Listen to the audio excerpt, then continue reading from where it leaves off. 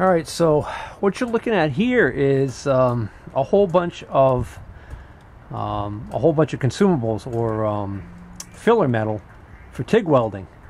I missed a really good deal on apparently I missed a really good deal on a Maxstar, I think. I forgot what model it was. Maxstar? I don't remember. Anyways, he was telling me about his TIG welder that he sold. So, and we went over and he had this cart, and this cart had all of these tubes in it. And I said, is that all filler wire? And he says, yeah. And I said, so the guy bought the TIG welding outfit and he didn't buy any of the filler wire? He says, no, I guess didn't want it, or for whatever reason he didn't buy it. So I just took a quick look, started to piece through it, and at this point I had already dumped about $400 on stuff. So we were winding down near the end there. So I tried to get all this filler wire for 30 bucks. And he told me 50 and was, in the process of convincing me that this was a steal at 50 bucks. That, he was saying these red containers right here, he said cost 10 bucks a piece or more. And just for the empty containers, the storage containers. And then I was basically able to counter and got him to take 40 bucks for the lot. So 40 bucks is for all of the stuff that's in these tubes from here to here. So some of these tubes are just ABS plumbing that have caps glued on one end and a clean out glued on the other end. So they're homemade storage for filler wire, and they're kind of a pain in the butt to have to unscrew these like this and everything, but they do the job just fine. But it's kind of funny when I look at how many of these are here and I think about how much money it would cost me to go and buy all of this ABS pipe and all of these fittings, because the fittings are where they get you, right? But so the problem with this stuff is that a lot of these are unmarked, so I don't know what they are. And I know that a lot of it, like this for instance, I could see this is aluminum.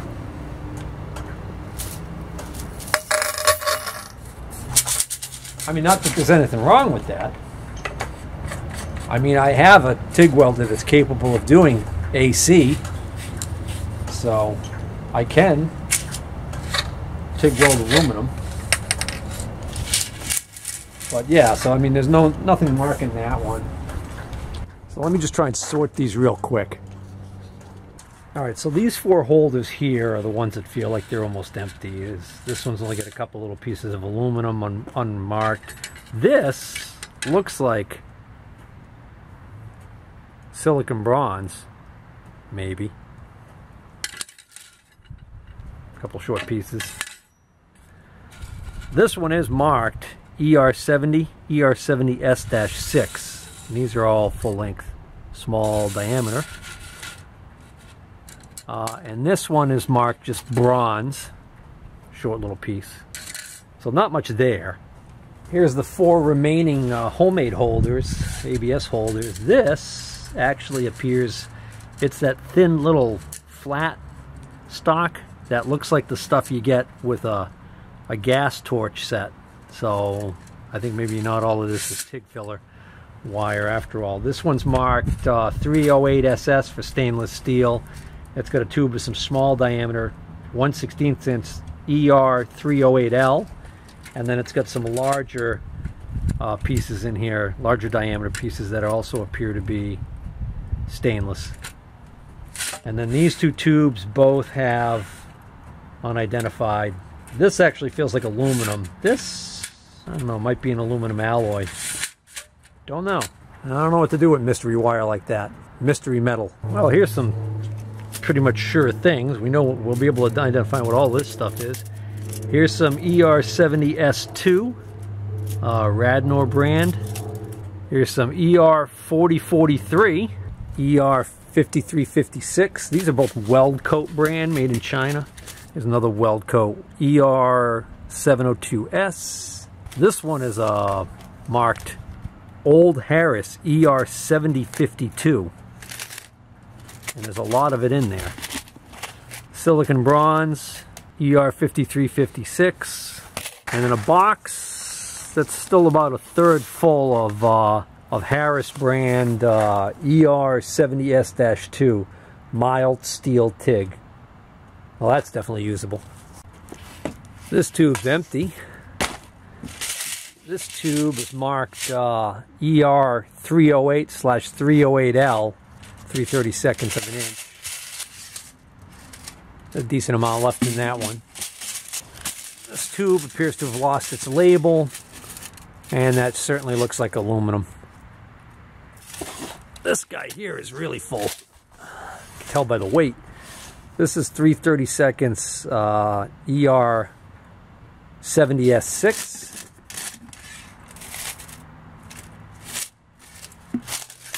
Another one that feels really full, and it's ER309 1/8 inch.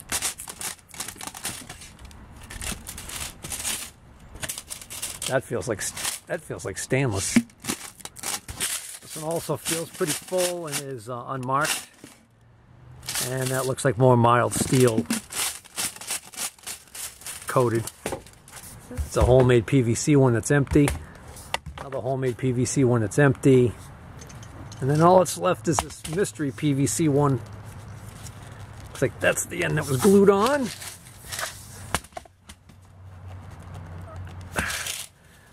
Stand corrected. Well, I'm not going to bother trying to open it, but this is pretty, you know, got quite a bit left in it still. And it's marked 3/32 53/56. Oh, I did get it open.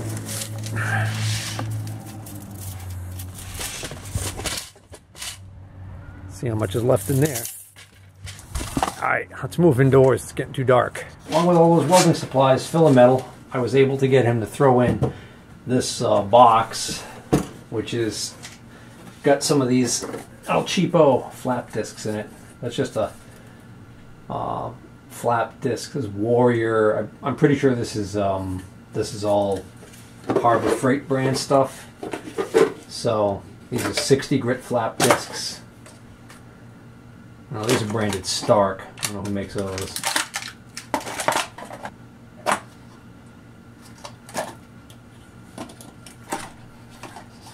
Oh, there's some other stuff in here mixed in.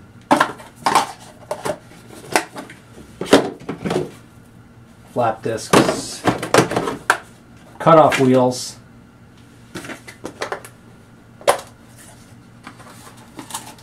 Blackhawk brand cutoff wheels.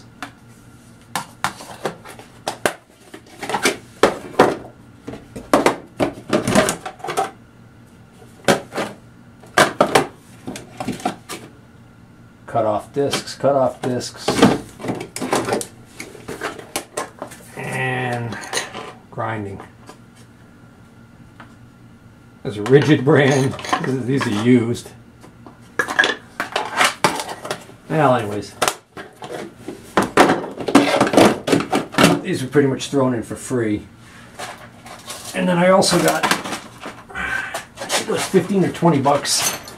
I got all of these electrodes, TIG electrodes. These are 2% thoriated tungsten, and then there's a lot. There's some of these pure tungsten electrodes. 2% thoriated, 2% lanthanated, thoriated. That doesn't belong in there. Lanthanated, and then these in this box here, these are all pure tungsten. Pure tungsten. There's a Lonely Radnor. Oh, that one's all alone. Seriated. That was a good deal. So earlier on in our wheeling and dealing, I came across one box of gauge pins that was incomplete. And then near the end, in a completely different area of the building, there was a pallet with a bunch of junk on it. And there were not one, not two, but three more boxes for gauge pins. And also, so these are all kind of a hodgepodge of gauge pins, but I ended up paying like $5 a box for these, or some ridiculously low amount. So this has got quite a few pins still present in it, but they're just you know, they're in kind of rough shape.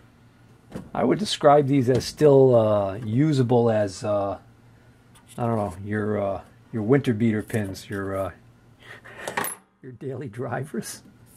I don't know what you want to call them.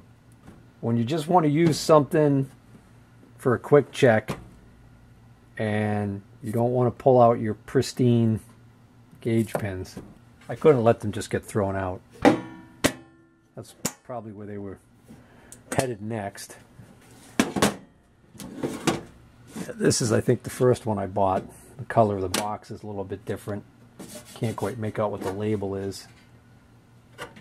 And again, you know, there's some in there.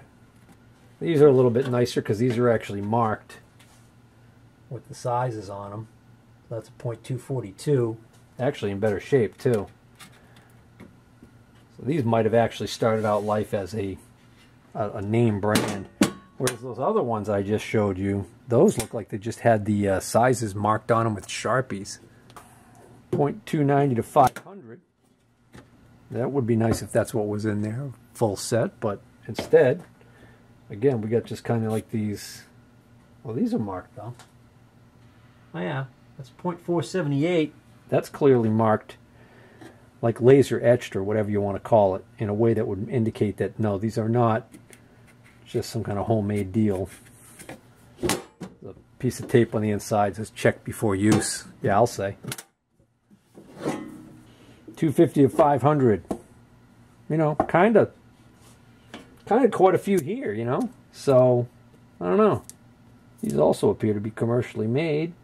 And the thing is, I think my larger set stops at 260. So, I don't have any pins above that size. So,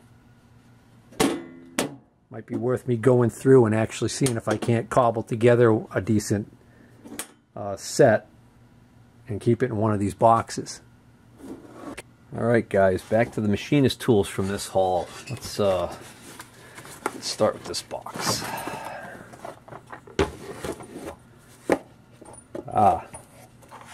Stamp set, early one. The heavy duty Markwright alloy steel stamps made in the USA. Greenfield, Massachusetts, the Greenfield Steel Stamp Corporation. That's a kind of neat old set. I'm not going to go through it, but I mean the fact that they're all filled makes me think, and there's actually 4 extras in there for whatever reason, makes me think that's probably a complete letter set. Oh, we've got an old version of, judging from the size, this is probably not a machinery's handbook. This is probably the machinist's handbook, the early competitor to the machinery handbook that went out of print. Yes, this is the American Machinist's Handbook. So this is a different animal. It's in rough shape, but a lot of these were rough because they were earlier. See if we can't get a date on this thing. But so there you go. So that's the American Machinist's Handbook.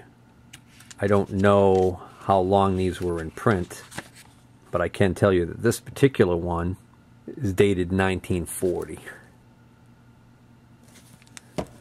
So that's a real blast from the past. Unfortunately, the binding cover's in really rough shape. Binding's still intact, so the pages aren't all falling out, which is good. Has a lot of the same information you would find in the machinery handbook, but I think there are some differences. I have heard of cases of guys having both. So I think I already have a copy of this, so I'll probably end up being able to pass that on to somebody. What do we have here? This is a cheap micrometer, digital micrometer. Actually still got a battery in it. How do you like that? And it seems to work perfectly fine. There are carbide faces on it. You know, this is a cheap no-name Chinese, but the reality is that it's almost identical to the to the Fowler ones that I've seen. Case feels a little, maybe a little bit chintzier than the Fowler, the type of plastic. Anyways, that'll be a good cheap digital micrometer for somebody. Pinnacle. Oh yeah, yeah. I got this for like $5 because we figured that it might be missing some pieces. So I'm probably going to check that out now. But this is a interchangeable steel type stamp. So the idea is you get this holder here, okay? Pryor, Pryor, Sheffield, made in England. And what this does is it's got a little set screw there, so you can clamp these in and hold them all in there together. So I think if we just loosen this set screw. Ah, so close. We're missing one P and one R. It's supposed to be 3 R's in this set, so we still have 2 R's, which is good. But the P, there's supposed to be 2 P's and there's only 1 P, and that's unfortunate because you can't be happy with only 1 P. Get it? Oh, let's see what else we got here. Made in China, right there. Oh yeah, mark of quality. Indicator holder, mill.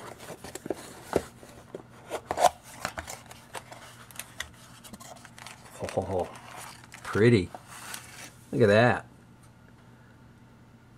Got the old Noga style ripoff, and it actually works. You know, it's funny. I should call this a cheap Noga ripoff, but the reality is this right here is metal on this Chinese thing, and on my new Noga, it's plastic. Nice little holder. Oh, nice. Brown and Sharps. 6-inch.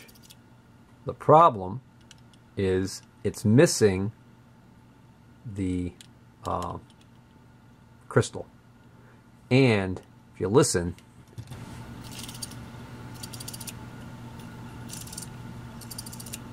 they sound sick.